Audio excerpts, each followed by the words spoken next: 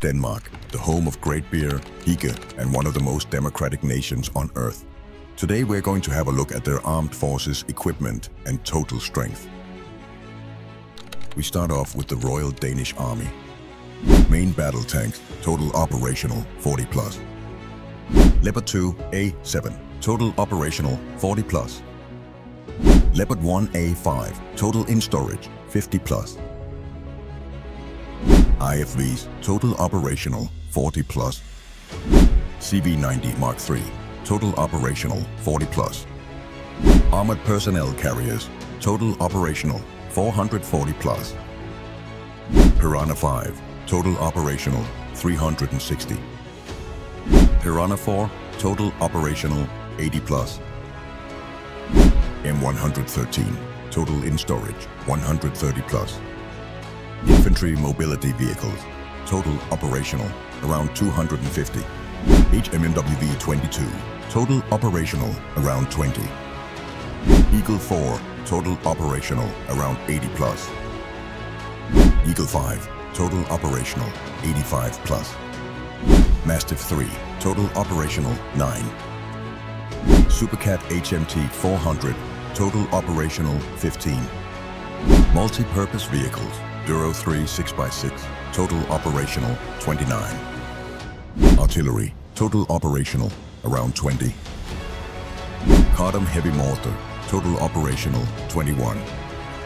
M109 self-propelled gun, total in storage 60 plus. Atmos 2000, total on order 19. Hulls MLRS, total on order 8. Anti-air artillery, Oerlikon Skyranger 30, total on order unknown. Engineering vehicles, total operational 70 plus. Wisent ARV, total operational 8 plus. Man BJVG, total on order 11. Leopard 1 Biber, total operational 8 plus. Leopard 2 Leguan, total operational 3. Wisent 1 AEV, total operational 2. JCB HMEE, total operational 6. Leopard 1 Mine Clearer, total operational 3. Spark 3 Mine Roller, total operational unknown. Hydrima MCV 910, total operational 16. Leopard 2 AEV, total on order 6. Logistics vehicles, total operational 1,200 plus. Man HX77, total operational 200. Man SX45, total operational 200.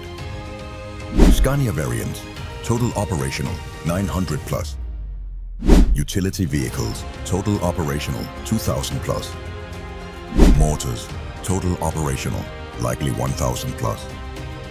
M06 mortar, total in storage likely 1,000 plus.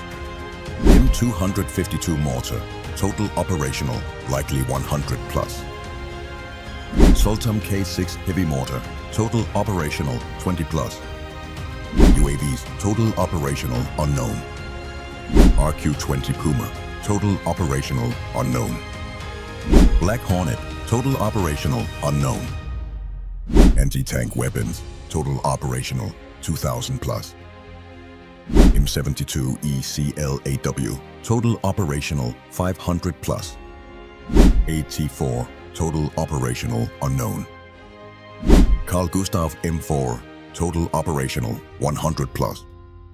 Spike LR2, total operational 300 plus. Royal Danish Army, active personnel 18,000 plus. Reserve personnel 15,000 plus. Home Guard 45,000. Next up, Denmark's Air Force.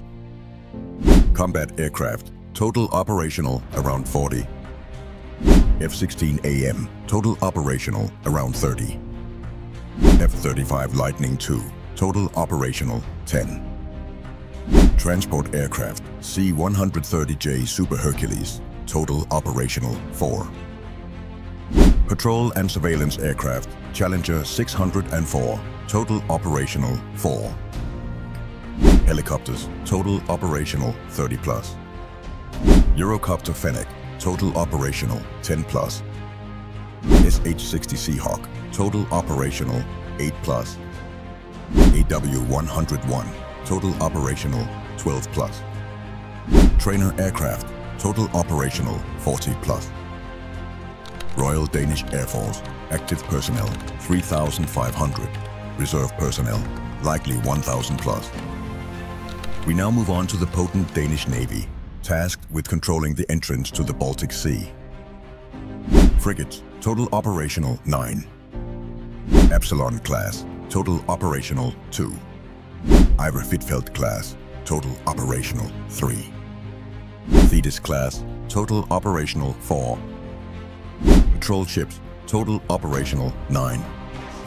Knut Rasmussen class, total operational 3. Diana class, total operational 6. Multi-purpose ships, Holm class, total operational 4. Mine warfare ships, Holm class MW, total operational 2. Auxiliary fleet, Gunnar Thorsen class, total operational 2.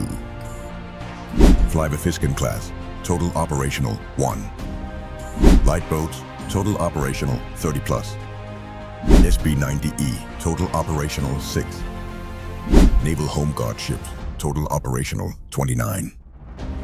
Royal Danish Navy, active personnel 3,400. Reserve personnel, likely 1,000 plus. Before I move on to the analysis, I'd like to ask you if you could subscribe. My small channel would really benefit from it. Thank you. When gauging the overall picture for the Danish Armed Forces, there are important things to keep in mind. Denmark is one of the countries that have given most to Ukraine, and therefore some of their stored equipment is on the lower side. When looking at Denmark's upsides, there are some real standouts. When their F-35 are fully delivered, they'll have a super modern air force. Their navy is modern, well-stocked, and has plenty of harbors to engage from. Having had the pleasure of serving with some Danish contingents on mission, I can tell you that their soldiers are known to be serious and professional. Denmark also boasts a large, fairly well-drilled home guard, and their willingness to go above and beyond for their allies, as we've seen with their donations of pretty much all their artillery to Ukraine, is commendable. The Danish Armed Forces have some things they can improve on. Denmark's armed forces lack any sort of ground-launched anti-air systems. They've got 3 extremely potent anti-aircraft frigates, but as we've seen in Ukraine, sea drones can easily take out ships with very little forewarning. The Danish army also lacks artillery, and while I don't doubt the quality of the 2 systems they've ordered, both come from Israel, who are currently at war. In my opinion, it would be much wiser of Denmark to go for the Archer system, as this is produced much closer to home in Sweden. Denmark also lacks production outside of shipyards. While all the other Nordic countries make their own kit, Denmark is extremely reliant on other nations, and often countries not part of NATO. Lastly, Denmark is quite small geographically and would be quite hard to defend, but with the advent of Sweden joining NATO, this situation is close to irrelevant. The next video on the channel will be about the Nordics as a complete military unit and how this has changed the landscape of Europe. Stay tuned, and thanks for watching.